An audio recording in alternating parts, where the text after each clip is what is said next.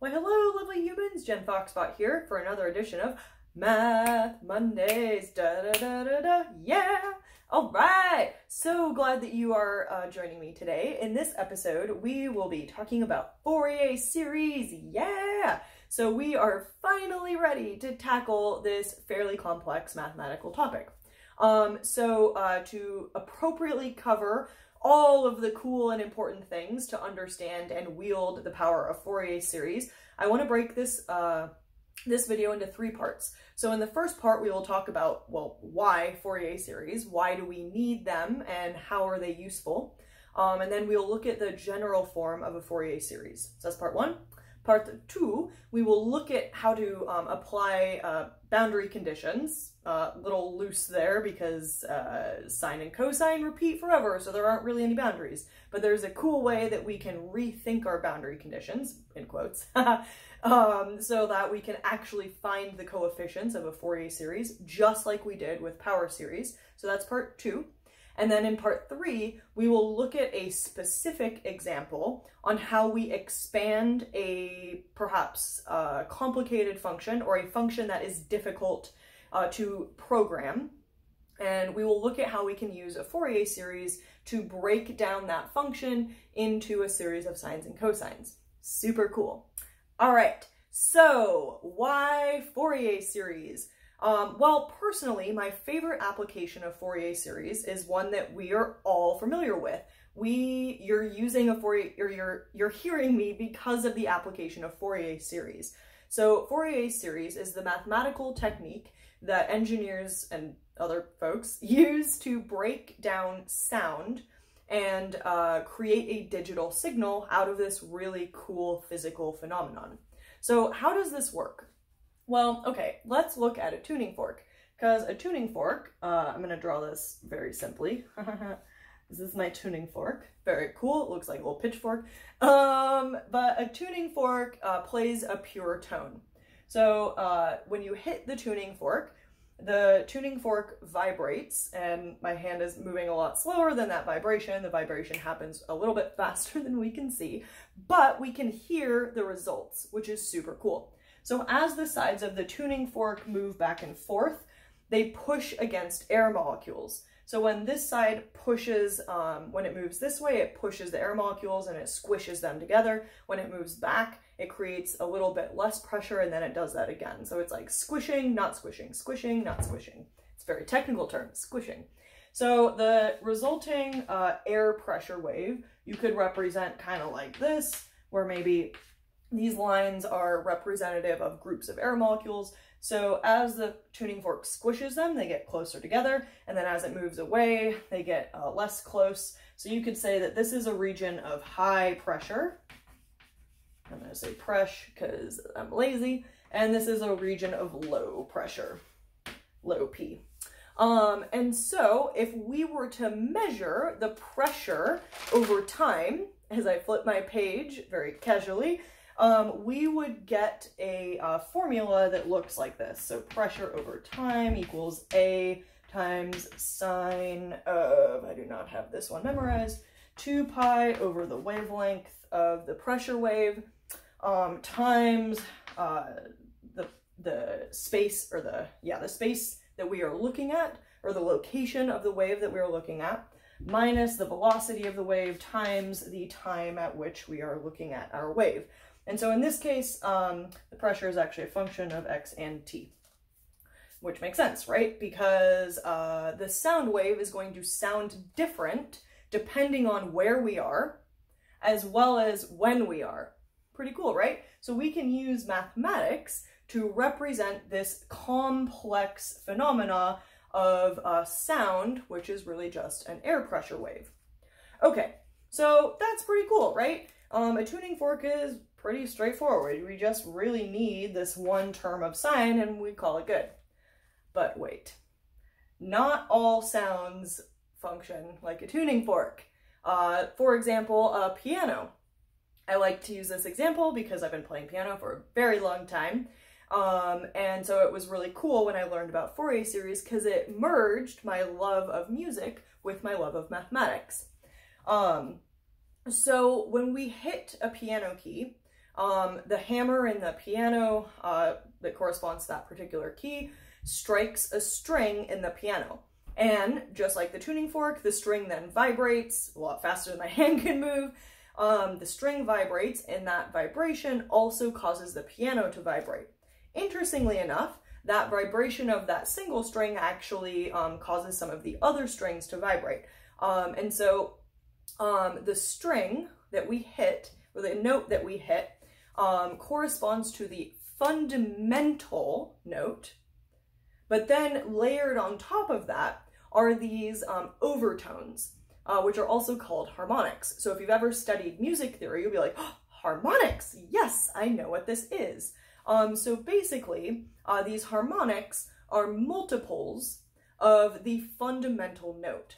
So instead of just a simple high pressure, low pressure, high pressure, low pressure wave, now we have a bunch of things that are layered on top of each other. And I'm drawing that terribly, but you get the idea. And so in order to represent this more complex instrument, we need a little bit more complex approach than just measuring pressure over time, especially because, well, if we measure the pressure over time, we're pretty much going to get the same thing, right? Because since they're multiples of each other, we'll still get the same high and low pressure regions. So how do we do this? Well, we just need to determine the fundamental note, the fundamental tone, and then break it down into the series of harmonics. So this is actually what a Fourier series is. It's super cool. So it basically means that when we expand a function in a Fourier series, we are breaking the function down into individual harmonics and then adding them up from a representative equation, adding them up to get a representative equation for this complicated function. And so sometimes this is called harmonic analysis. Okay, so what does this actually look like? I'm gonna erase this now. So we're gonna start simply and assume that the things that we are looking at have a period of 2 pi. So t is often used to represent a period of 2 pi. And what this means is that every time we go a distance, or I say distance, but it could also be in time, every time we go 2 pi, we get back to the same point we were at. It's kind of like if you were on a Ferris wheel. So you start at the bottom and you go around, and we'll call that 2 pi. So if you go around 2 pi, you start back where you end where you started. Okay, so this is convenient because sine of x and cosine of x have a period of 2 pi. You can use Fourier series to represent functions that have a different period besides 2 pi. If you want me to cover that, I can, but you are totally, once you understand Fourier series, you're totally capable of figuring out how to do that, because it's really just running through the math and looking at a few examples and applying the fundamental understanding to a different situation. So I am confident that you'll be able to do that on your own, given a fundamental understanding. Okay, so basically, this also means that sine of nx and cosine of nx are also going to have a period of 2 pi. And n is just an integer multiple, so 1, 2, 3, or even negative 1, 2, 3, etc., etc. And what this means mathematically is that if we go around 2 pi or 4 pi or 8 pi, we are always going to get back to the same point. It doesn't matter how many times we've gone around, every time we go a distance of 2 pi or time length of 2 pi, then we get back to the same point. And so what this looks like mathematically is that sine of n times, again, but I probably should, x plus 2 pi equals sine of nx plus 2n pi, and this equals sine of nx. So adding the factor of 2 pi doesn't make a difference. It just repeats every time. Doesn't matter where we are. Okay, so all of that being said, I'm going to keep that up there because that is a very important assumption. The general form of a Fourier series looks like this, where this is the function that we would expand. And just like with the power series, we're going to have a large number, infinite number of terms that we would then apply to a specific function and find the details so that our function is representative of the thing that we're looking at. Okay, so the general form is like this: 1/2 a naught plus, remember we need to use sines and cosines because we don't know what we have when we're starting with. We want a general form.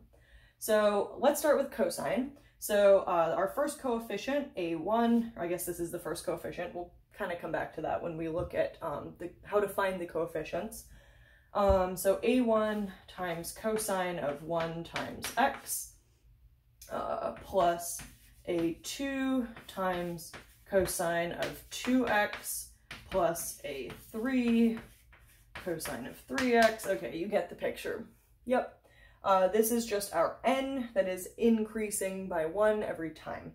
So that's the cosine part, and then you'd have the plus dot dot dot dot, etc., etc. So that would go on forever. Oh my goodness, we don't have time for that. Okay, and then now we need to also include the sine functions so that we can be sure that we have a general formula that can be applied to any periodic function. So let's use a different letter for these coefficients so we can keep the two straight. So we're going to use b because it's the next letter, makes sense. So b1 times sine of 1 times x plus b2 sine of 2x plus b3 sine of 3x and plus dot dot dot dot. So, okay, you're like, what the heck? So again, if this is a little unclear, I would definitely recommend watching the power series video just to kind of wrap your head on like why we're doing this. But also, this is really powerful because with this general form, we can use this to find specific values for all of these coefficients and then use that to represent a function that may be really, really difficult to represent in other ways. My favorite example is using this to represent a physical phenomena on a computer. After I studied physics and then I was working with programming, that was the biggest challenge for me was, well, okay, I know the mathematics, but how do I apply the mathematics to the code? And so this is a way that we can represent physical phenomena with a series of equations that are easier to put into code than would be the physical phenomena. So what we would do is the exact same way that we worked out the power series equation. We apply boundary conditions, which allow us to kind of cut down on the number of terms that we need, and then we determine the values for these coefficients. So that's the end of part 1. In part 2, we will look at how what these boundary conditions mean, and again, parentheses. Since these are repeating functions, there's really no end. But there are very crucial things that cosine and sine must adhere to based on their definition. And so we will use those boundary conditions to figure out equations for the coefficients an and bn, which basically I'll just be like, meh. So these would be an, and these would be bn. Okay, and then in part 3, we will look at a very specific example. So yeah, I think that there was one more thing I was going to mention, but I totally forgot. So check out part 2. Yeah, okay, bye.